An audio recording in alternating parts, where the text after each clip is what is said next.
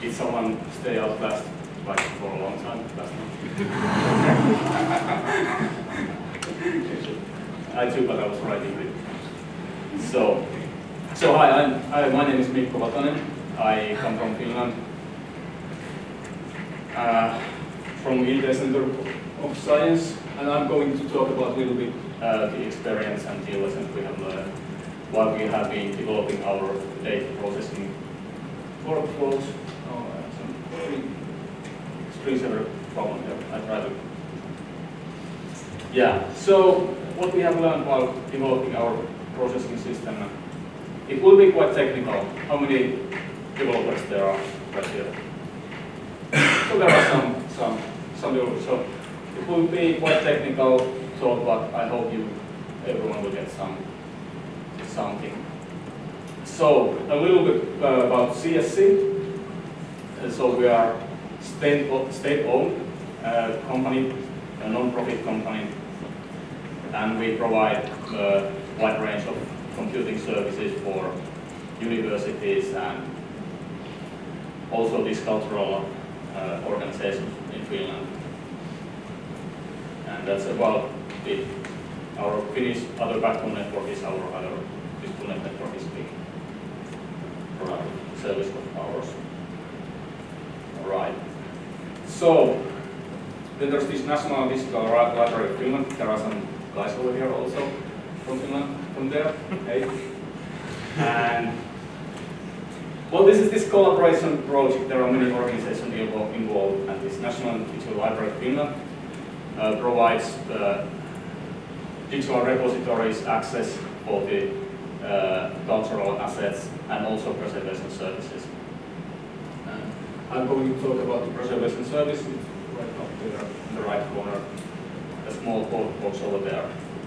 And kind of it's been a long project and a lot of development, and it's not ready, but it is still in some shape. Yes. All right, I'll go through this general quite fast.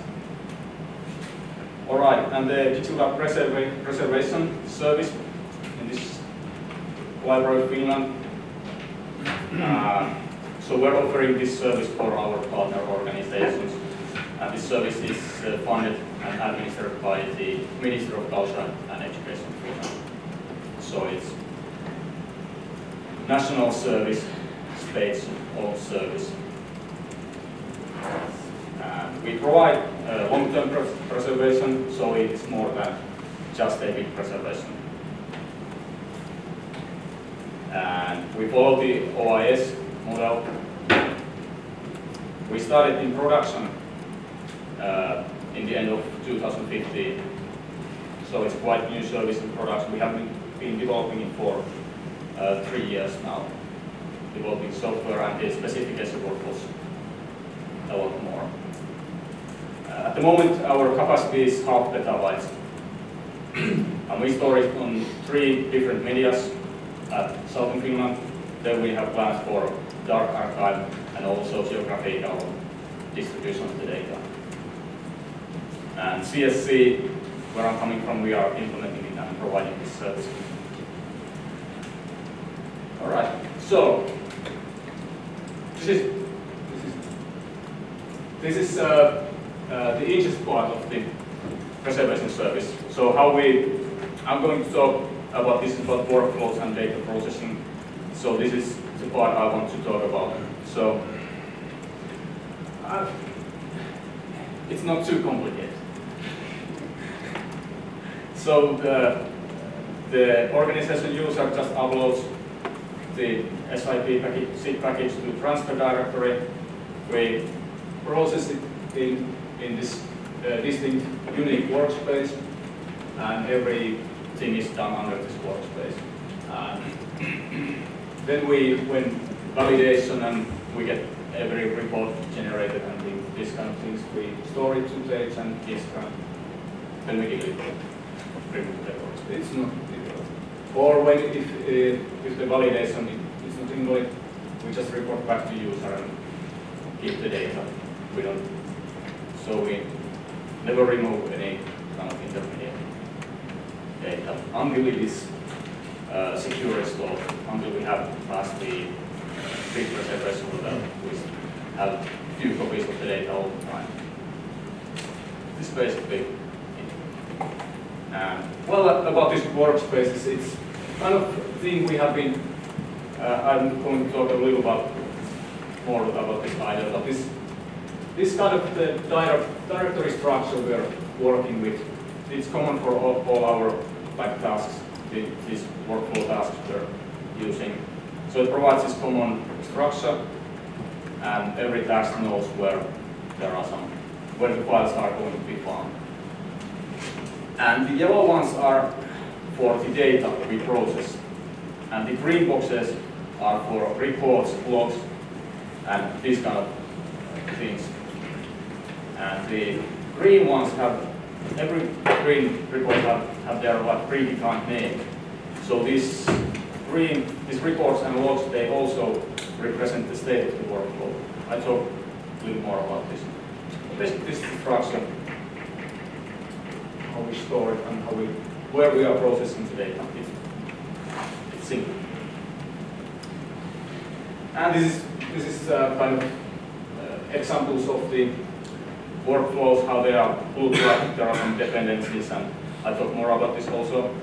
So the blue ones are just executing some tasks, and green ones are done, and yellow ones are pending. There are some parallel processing going on there. See this kind of. And it's kind of crap way. And this is how it looks.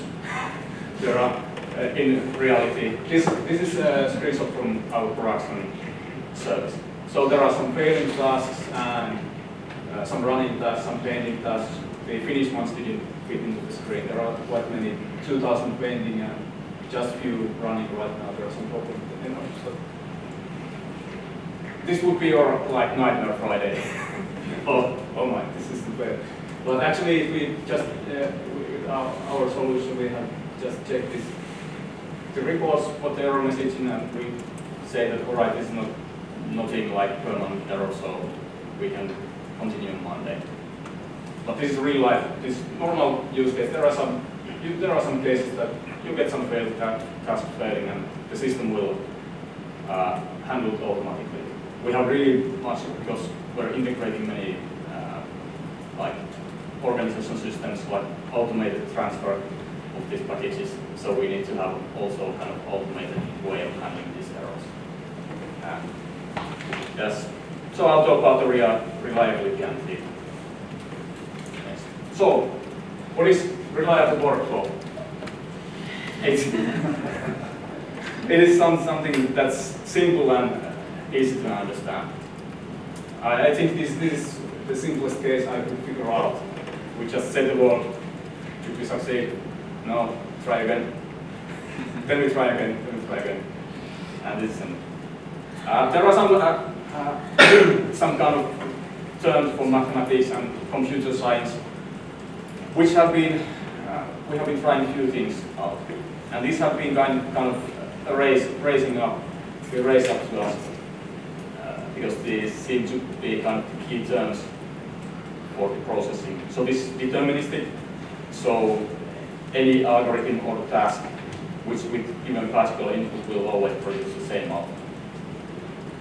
And idempotent, it's this operation which produces the same output and does not modify the input set of data. This is quite common, for example, if you have been using GNU Make, developers have been using. You just create new files and never delete any file.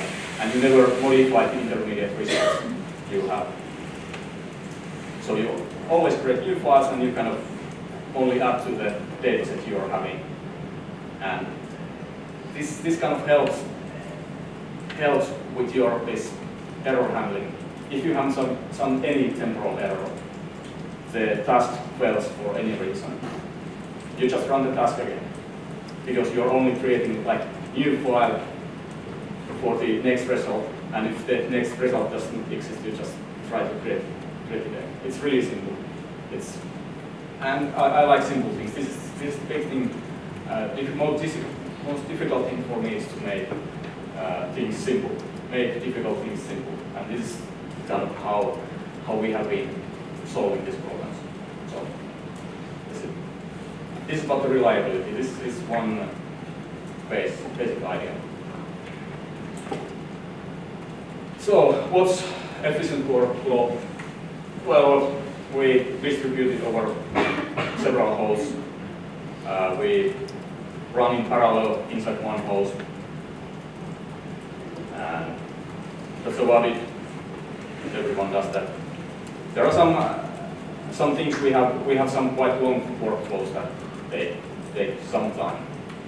So when these workflows, at some point, any point, this workflow might fail. And we don't really want to start it all over again, this workflow. So we store the intermediate results in all tasks we are running. So this is kind of the way we can execute only the parts of the workflow which are not ready yet. So if the result doesn't exist, we run the end part of the workflow. It's kind of that simple. And these are the basic ideas. Yeah. So we have been trying some tools for how to implement these ideas and how to implement this. We're using Python. It's nice and easy language. ClusterFS provides us some scalability for our file system. We're using shared file system for processing. And since Luigi, this is kind of the workflow engine, what we're using for the workflow tool that we're developing this workflow with. And it's almost like new made if you have used the command, so it's kind of distributed, but not quite tightly about it. And of course, we are integrating a lot of these open source components together, and we are using Python to integrate everything together. And it's a big pile of spaghetti. Yes. All right. So this is some comparison to some others. There's some features that are kind of distinct to these components of this system. So we are designing our system as dedicated small pieces, like Unix ideology, that every component has their own single functionality and do it well. So for the workflow, we're using one programming language, not any proprietary description languages. We use only Python for the workflow, describing our jobs, integrating stuff with Python. And this is a big thing. The workflows can run standalone and with central scheduler. This is the main thing for the testing. We can test our workflows without any external service. So we can make unit testing for these workflows. For the whole workflow, we can unit testing, which makes our development cycle very fast. Unit tests are always faster. And one thing is that the task dependencies, what are the dependent tasks, required tasks before, they are described in the tasks itself. This is kind of one thing what's different. And also what is kind of we have been liking is that we store the data and workflow together. So we have the data files, which are, like I showed you in the workspace, there are these files, these yellow ones, which are the files, and then there are these log files and reports that are kind of the state of the workflow, which represent the state. So it's there's so little infrastructure needed, no database server or anything. It's really simple. Just keep it simple. All right. Now this is about the scheduler and these workers. Kind of, it has this central scheduler that can kind of builds the dependency tree and manages the execution order in distributed environment. And then there's no triggering mechanism in this Luigi workflow system, so we just run the jobs as run jobs. So we trigger the jobs on every host, and this central scheduler takes care that there's no duplicate jobs running. Same means that the job is not running on separate servers. So it's kind of simple task for the scheduler. The scheduler does not start the jobs. The workers start the jobs, but they ask permission from the scheduler if they can work. It's kind of asking permission, and the workers itself know how to execute the whole workflow. So it's really easy, because if you want to test the worker one workflow in the worker one, we just use the internal scheduler at the worker one, and we can test it on single host. If you want to test like distributed workflows, we use the central scheduler, and then there's some interaction and some logging and this kind of thing happening over there. So that's yay. This is how the tasks look like. This is code that they're really simple. You have class, which is our great example. There's requires method. It describes what tasks must be executed before this task can be continued. Then there's output. This output describes where this task stores its result. This is the result where it stores. And the run method contains the beef, and it's just do everything there and write it. This is interesting because you can kind of throw exception anywhere in there in the run method, and it will not write the output file yet. It's kind of hidden. This transactionality is hidden inside this local target class, or this target classes. They have this atomic transactions kind of way. You can study it more if you want. This is a real life task. It's a bit small, but it's not that much longer, if you can see anything about it. It's how we decompress the transferred zip file. That's about it. Of course, there's kind of the real extracting, decompressing happens in some other function which we can test separately outside the workflow. So we're in the code kind of splitting them. This is kind of the idea model, this theoretical model of how it works, this workflow. Again, so we have these yellow data files, and the green ones are the log files which present the state. And we have the requirement, there's like this zip file we get, some compressed file we get in there. We don't know what's inside there. So we had to come up with the solution that we store the workflow state in these log files, and we process this data. We process it as kind of the task side effect, which is usually not a quite popular idea in programming, functional programming, but side effect we're using. And we have been testing it on distributed file system and distributed system, and it's working good. It's no problem. This kind of the way there's the big compressed zip file. It produces some output. We store it as premise event, and then the validation of digital objects requires that it has been extracted, decompressed it, and then the validation creates another report, and the thing goes on, the machine goes on. This kind of simple idea. There are some cases we have to kind of transmit the workflow normal state. So we have additional tasks, like if the validation task writes this report, then this run next workflow or this dispatcher task, it kind of reads the report and decides what task to run next. So in the run statement, you can, if you're not Python, you can yield the next task in the run statement, and it will run the next task. But in this kind of this idea, in every task, we should always expect that any task can be run safely, anytime, anywhere. This is the idea for every task, that whenever you run the task, whether it has its requirements or where it must be safe always. And if it has its requirements done, it will continue. If there's not a required environment or anything, it will just stop. That's the kind of idea that every task is safe to execute. All right. Then we have some needs for running tasks on dedicated servers. We have validation servers, we have page servers, we have different kind of hosts we are using.